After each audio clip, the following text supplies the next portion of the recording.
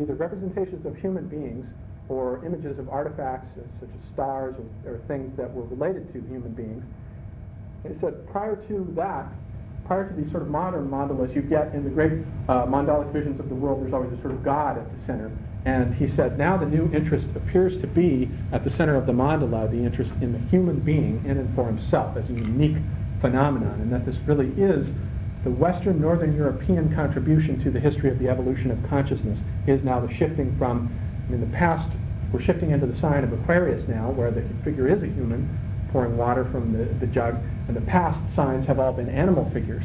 And so now we do seem to be shifting from, on the one hand, a kind of theriomorphic animal interest in the divine, which marks the Paleolithic obsession with finding the God in the animal, to now an interest in the development of the human being and the uniquenesses and the interest in the human being. And so Campbell says these mandalas no longer have anything to say to us. They have to do with the traditions of the past, and we're moving into a world of totally new horizons, and it is precisely the result of the West's scientific tradition that has brought us to this threshold. And so now each of us is creating his or her own mythology, and it is up to each one of us to work it out on our own, as it were. So there are these new creativities, but there are also new dangers. I mean, nature loves nothing more than an experiment, and individuals go awry probably more colorfully than in the West than they do anywhere else. And that is the sort of shadow side of this experiment that the Spirit seems to be undertaking with the human race through Northern European and the American civilization. So that's about as far as I wanted to take us for tonight. So perhaps now we can move into discussion if anybody wants to focus on. Yes?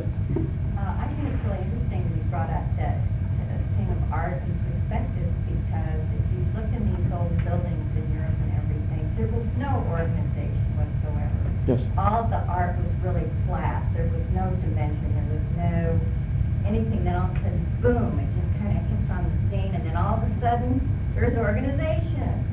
You know, it's like, sure. They used to bury people like all over. I mean, there was no rhyme or reason to it. There was no Perspectival. Yeah. Yes. It was just amazing. Yes, there's no sense of space at all in the Byzantine paintings. The figures are painted, you know, Christ is this divine gargantuan trampling all over these tiny little villages. And there's no regard for perspective at all. The perspective is on the God and on the spiritual dimension as being the most, the most fascinating aspect. But the Earth archetype, it doesn't come in until 15th century. Really. So. I didn't even thought about that, just how abruptly it just changed. Yes, I particularly like Young and Rob Hand's correlation with the precession of the equinoxes from the vertical fish to the horizontal fish. That's a lot of fun. Where was that written? That's in his Hand's Essays on Astrology. Oh, okay. And then Young he picks it up from Young, who discusses it in Eon, the phenomenology of the self. On that image of the fishes, Yes. how does I don't understand how that goes from horizontal to vertical. When you see the fishes, it's You have to look. like this. Yeah. And what you're saying is it's going like You have to this. look at them. I'm not a big. My knowledge of astronomy is very inadequate, but you have to look at them as they're pictured, not stylized, but as they're supposed to lay out in the constellations. And one is vertical, connected with a kind of umbilical cord to a horizontal one. You have to find the right image. I've seen it, but. Oh, you do? Oh, okay. Yeah. I'm not getting that. They're represented stylized as always, like a kind of yin yang, but the way they lay out. Get back at the mandalas. That are they using it more for like a meditation use now? I came across the internet a couple of weeks ago.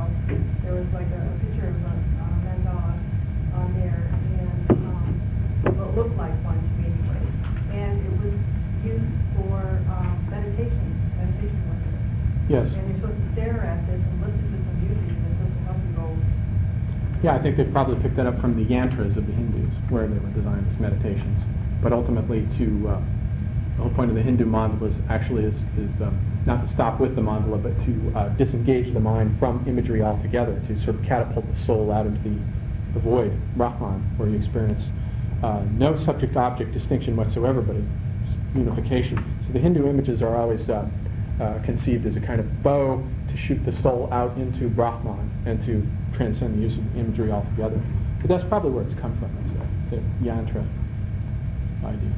But it's interesting, if you work with drawing mandalas, it really activates the dream cycle. Yeah, I've played around with them too, and they definitely have a hypnotic effect on the psyche.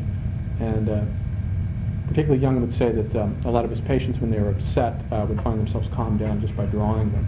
I mean, it does tend to harmonize the psyche. Didn't monks used to walk those mandalas? Oh, sure, yeah. They've done everything with a mandala you can do. Just walk, yeah. I think Yep. it was from the cycle. It was like the label. If I remember right. I'll bring that article in. Okay. They used to do a lot of that in the 60s with lava lamps and drugs.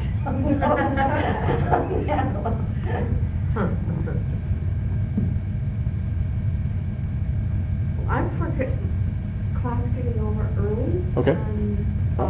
And the reason is I wanted to go to your My prep chart. review. Okay. And Malcolm's coming like around 10 o'clock tonight to go over his class material. Okay. Well, perhaps we should draw the line here. And for next time, we'll start moving into Stanislav Grof now. And so the next book is in The Adventure of Self-Discovery. And I don't actually have the book in front of me, but just start reading it and get as far into it as you can. It's all good stuff. And we'll play around with that.